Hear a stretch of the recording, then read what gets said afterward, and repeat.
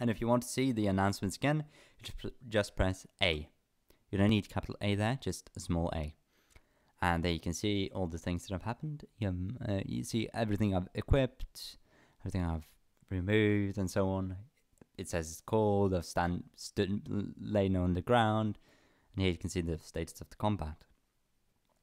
So if I press now diagonally towards the guy I'm attacking, it'll automatically attack him, like so. This guy jumped away though. He jumped away from the flying iron bolt. Okay, I didn't really shoot him. Let's try it again, towards him, downwards. You attack, but he jumps away. Okay. Now you can see the peasant punches you in the left upper leg with his right hand, bruising the skin through the reed fiber rope. Now, what you usually want to do in combat is aim your attacks. And you do this by pressing Shift A, big A, or capital A. Then you choose whoever you want to attack. You can attack your own people, it's not advised, but you can if you want to kill them, whatever. And I choose the peasant by pressing A. Now you can see here you have all the sorts of, how easy it is to hit and so on. You have tricky strikes, normal strikes, easy strikes. These tell how easy it is to hit. As you can see here, you can't land squarely, which means you can't really hit him. You may just hit him and it'll glance off, for example. This is only grays, can't quite connect. I'm not that good at reading them, but don't go for tricky strikes usually. Go for normal and easier strikes. Towards the head, you don't usually have a normal strike, but you may. You can go towards other pages as well by pressing the asterisk key or the /. So as you can see here, we have all sorts of, you can aim anywhere basically. You can even aim at his tongue, but those are usually tricky strikes. You don't want to go for those. So let's go back by taking /, and aim for the head because that's a normal strike. So let's lash at him. Actually, let's not lash at him with A. Let's rather choose the copper shield, because as you may remember, he was vulnerable to copper. So let's press B. I missed, which means, well, I missed. And you can see he tries to counter-strike, he misses. And my axeman hacks at him, tearing apart the fat, it's lodged in the wound, and so on. Now, let's move towards him again, because we jumped away. And now I'm going to do something slightly different. Shift A, capital A, press Enter to wrestle, press A to aim, and then you can choose what you want to grab him with. Now, I want to grab him with my right upper arm, and I want to grab his, for example, let's say, his left upper leg. I missed him, he counter-strikes, and scratched him in the foot. I don't usually want to wrestle because I haven't taken any skills in wrestle, but that was just for demonstration purposes. So let's just aim at him again, capital A, choose who you want to aim at, and then you can see what you want to attack. Now, as you can see, there are no good hits here, but you can see this small blue arrow here, which means there's an opportune strike on his second finger on his left hand. So let's press L to go there. As you can see here, I can punch him in the left hand. It's a simple strike and a direct hit, which is really good. So let's hit him. Now, we hit him in the left hand, it shattered the bone, which means he'll most likely not be able to use that hand anymore. But he's a vampire, and vampires have sort of, they can't really bleed to death and so on. Let's do that again.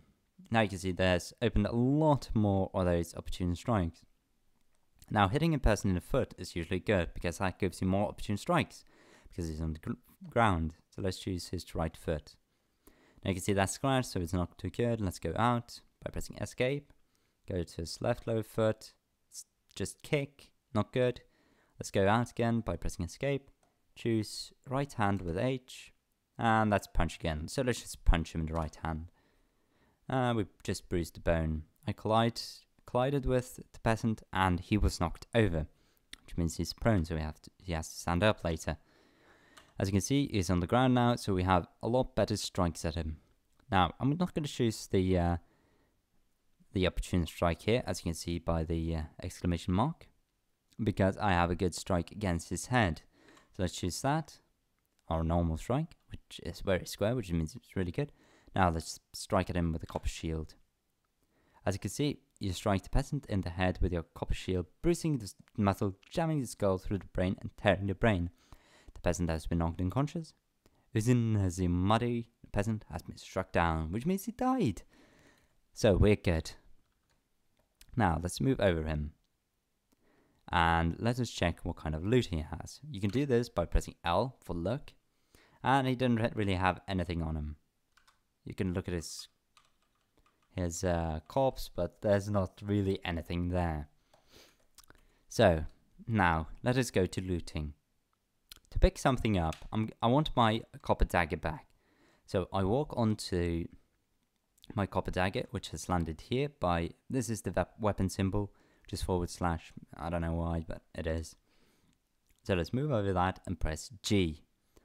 Now you can see the prompt here. You can make campfires using this, but you don't usually want to do that. There's no reason to, usually, unless it's nighttime. But let us pick our copper dagger up by pressing A. Now you see it picked up the copper dagger and place it in the backpack.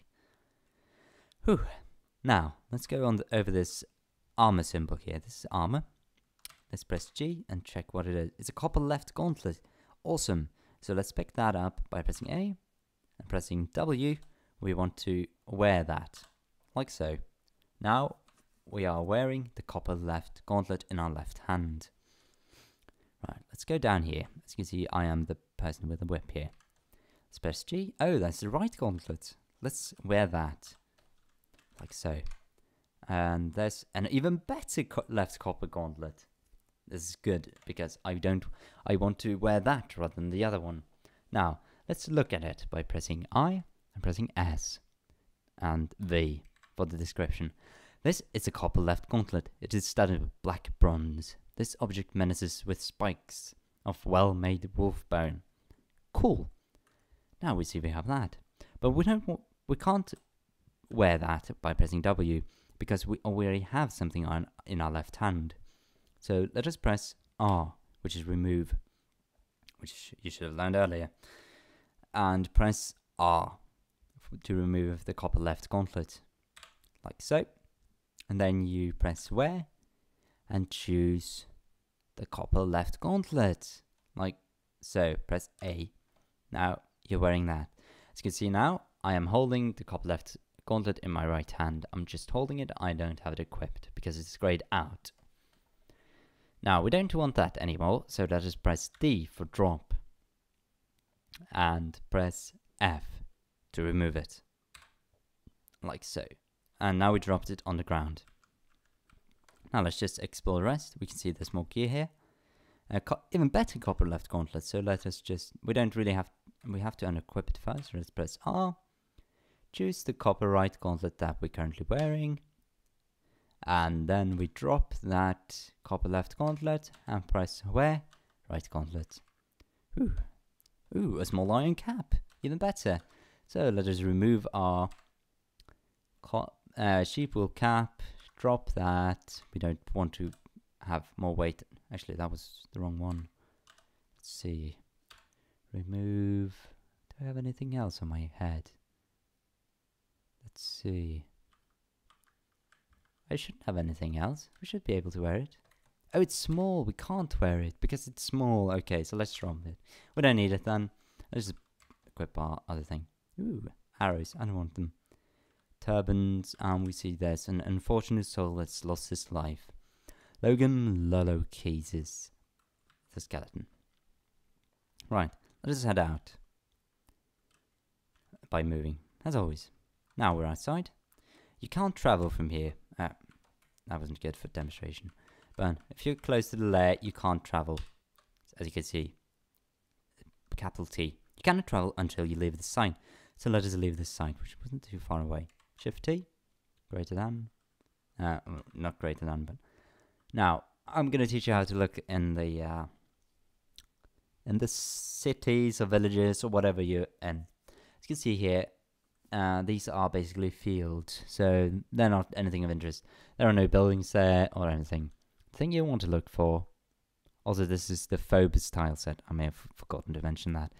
And I downloaded the Lazy New pack, which I will include in the description of this video. So let us move. And as you can see, this orangey area is where the town is, or where the buildings are. So let's go in there. You have to follow the road. You can't go, you know, diagonally here. You have to follow the road exactly. So let's stop here. Less than. And you can see buildings. So let's go in here and talk to this person right next to us. Press K to talk and enter. Now we want to report our successes, plus and minus to go up and down. And he says, this is fantastic. May using part strokes rot forever in the Underworld. And for every quest you do, you can hire one more companion. If you do greater quests, you can hire even more. So let us ask for another service.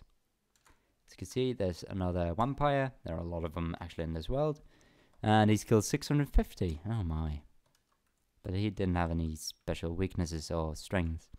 So let us see if we can find another companion to take with us. Let's see. No one here. You may not find people everywhere. It's usually good to look in every house. See no one here either. There are more houses here which I haven't explored yet, so let's just explore every one of them. No one here either. What about this house? No. Anything here? No. Let's move to the next house again. And there aren't anyone here either that I can hire. Not there either. Okay, so let us travel again. And yeah.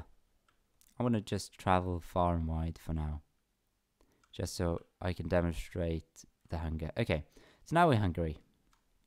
What you want to do is stop whenever you're hungry. And, well, oh, there's something up there. There was a rabbit or something. You can see by the R. Where is it? I lost it. It's probably too quick. So, let's eat. Press E. And then choose whatever. As you can see, this is ice because it's cold outside, so you can't really eat it. But let us eat the oyster. I did that by pressing E and chose the oyster. Now, it is actually snowing. Let's see. I know. Okay. I just want to see if snow actually set. This isn't good. I can't drink. So you'd usually want to go find another place. You can't travel when you're close to a river either. As you can see, it's kind of wintry around here. Let's move further down south. It's actually turning towards night, I think. Okay. I think this is a warm area. Yeah, no. Oh, no. Crap, it's not warmer. Let's go down to this river. Nope, it's frozen over. Let's just move across it. I'm moving quite fast now by just holding it and everything. Shift T. Now it's turning towards night. Now, when it comes to night and you're traveling like this, it's just easier to press Control Z. Or Z, or whatever you want to say. Capital Z. And as you can see down here, we now have a question about how long we want to sleep. Plus and minus, you can adjust how long you want to sleep. But usually you want to sleep by pressing S and D until dawn. Enter. So now we're sleeping. You can get ambushed during the night. But we didn't. So let us just... Oops, I pressed stop there. So let's go south. Still kind of dark, but it's, you know, evening. Oh, we've been ambushed. Tell them it was the Oaks of Martyring if you live. Okay. So as you can see here, we have a bowman. He has an iron bow, which is not good because I don't like... Oh shit. We're being attacked by a lot of people. Oh, sugar. We're hit in the upper right leg. So as you can see, we fell to the ground because, well, we can't stand because our bones sort of chipped. Let's press enter. And you may have noticed here that an iron dagger has been lodged into our wound. Now we can learn about interaction. Press capital I. And scroll down with asterisk to find your copper arrow. As you can see, it's stuck in our right upper leg. So let's press B. And here you get a prompt.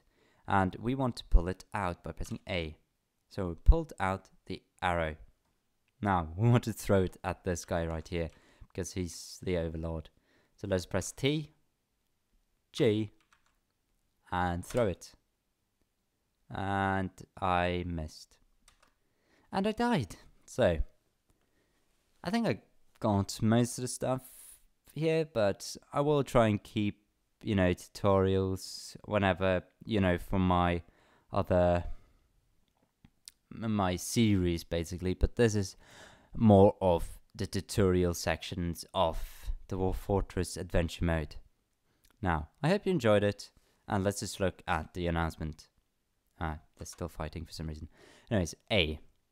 As you can see here, we were struck a lot. We were hit in the head, and we died. You have been struck down. Okay, so that was it for now. And I hope you enjoyed watching this. And if you have any questions, just ask in the comments or send me a PM or whatever. And yeah, I'll see you guys next time.